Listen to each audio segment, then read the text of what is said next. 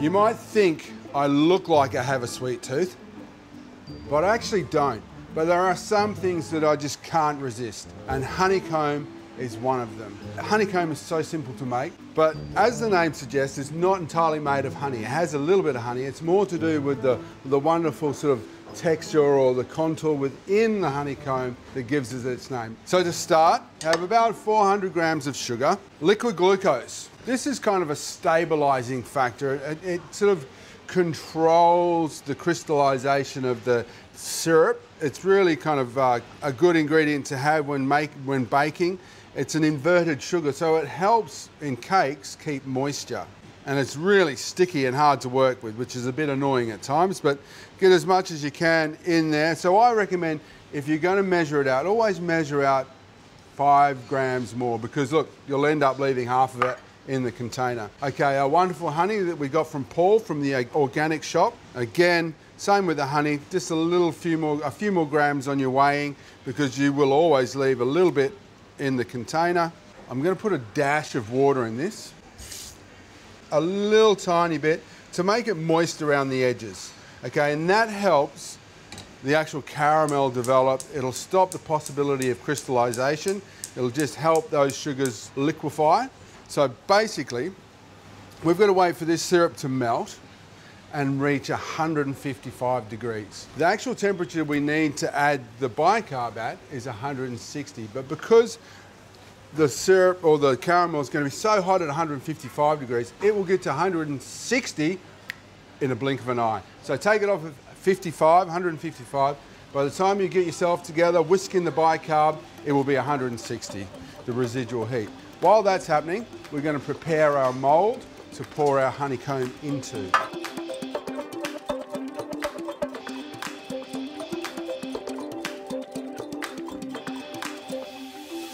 Push it in so we don't create any seams. We've got that lined tray. So that's perfect. Ready, waiting for our honeycomb. So what I don't do with caramel is I don't whisk it. If you whisk it all together, you're going to get hot points and it's going to burn or it's going to crystallize, especially if you whisk it before it's hot enough for it to be stable. So what I do is I just let the crystals, the sugar and the syrups dissolve into the water. If you need to, just give a little shaky shake like that, but don't get in there with a whisk and whisk it. A lot of chefs like to get a pastry brush with some water and just brush down the edges, which is great. That's a good way of doing it as well. But I find minimal interference ends up with maximum results. So now we're using a thermometer. All the sugars and syrups have dissolved. So we've got a lovely sort of blonde color to it at the moment, and it's 140 degrees. Now at this point, it's going to get hot very rapidly. Okay, so we just keep moving it so we distribute the heat evenly. Be very careful of this stuff. You do not want to get it stuck to your skin. If you do, straight under cold water. Okay, that's 55 degrees now, 154, 155. So we'll take that off the heat. That is going to continue to get hotter. We'll get our whisk. Okay, we'll just check it. Up she goes. 152, 3, 4, 5, 6, 7, 8, 9, 160. Okay, in with the bicarb. Whisk, whisk, whisk, whisk, whisk. And look at that. It's, wow. That is going crazy. As you can see, it fills the thing. It's going to overflow. Oh my God, I should have gone with a bigger container. Oh well. Now, do not touch it. Just let it go. But you can see how it reacts with the bicarb. It's aerating. And what we need to do is just let that cool down. All this stuff we can eat. That's great. It can all go into the butter. But it's like The Blob. It's a horror movie. And that, I think it's stopped reacting now.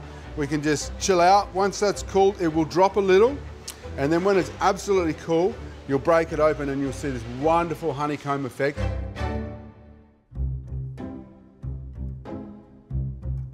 Now I've let this rest or cool down for about an hour. Now for the moment of truth.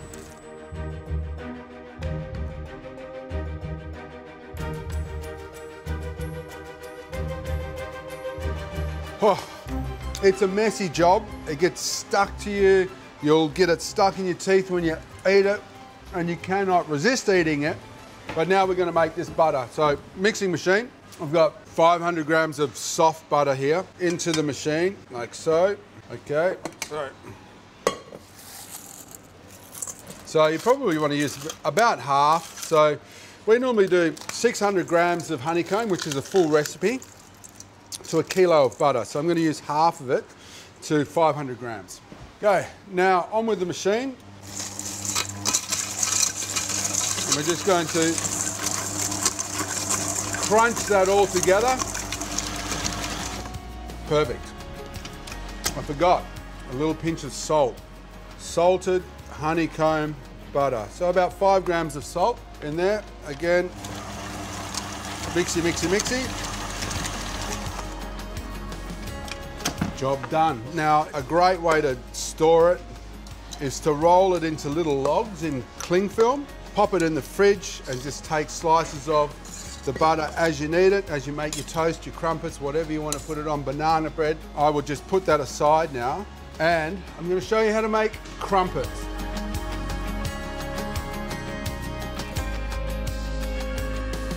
There's a little history to this crumpet recipe. Now, I did a crumpet recipe about 2 or 3 years ago that I was pretty happy with.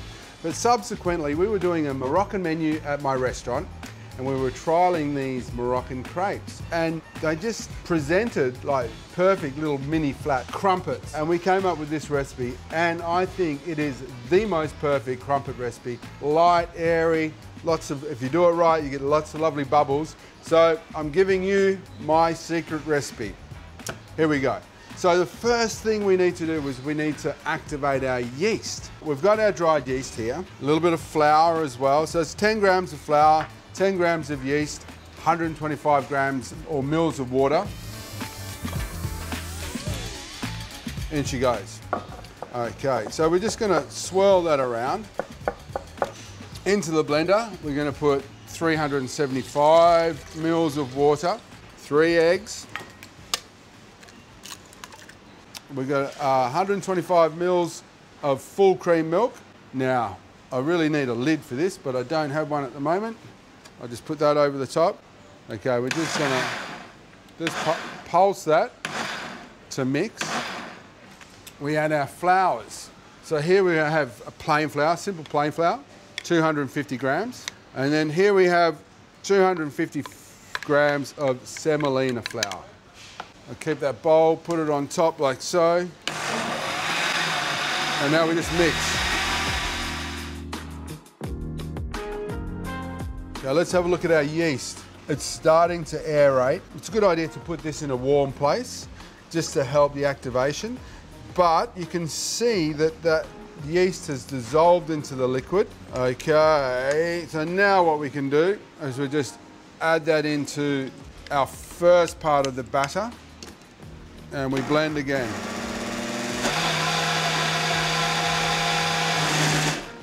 Okay, now we just tip this out. We need to let this prove now, and it's going to double in size.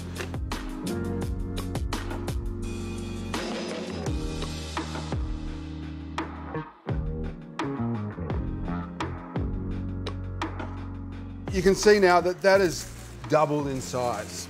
So we just basically loosen that off, just give it a bit of a stir. Okay, so 1 ladle per crumpet ring. Fill it just below, and now we just let the grill do all the work. So what should happen, we don't flip them until they're completely set on top.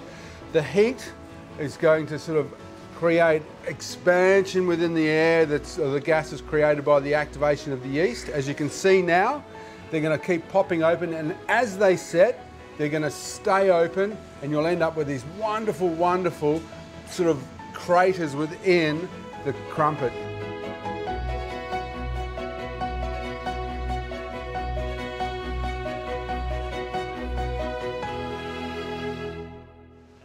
Come with me.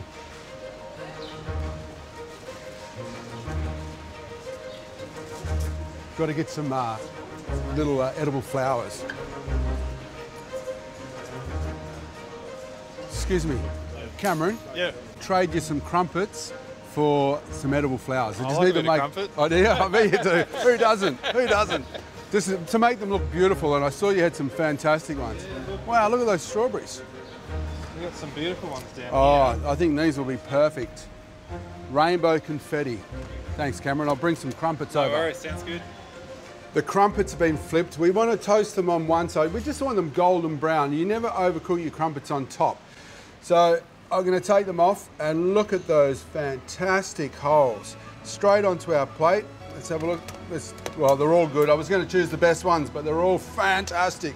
We've got some of our honeycomb butter, a nice little blob of that onto those. It's great while they're hot, so the honeycomb butter melts into the holes, and when you eat it, it dribbles down your chin. And then some of Cameron's beautiful edible flowers. A final flourish, a little bit of confectioner's sugar, icing sugar over the top. That is a piece of art.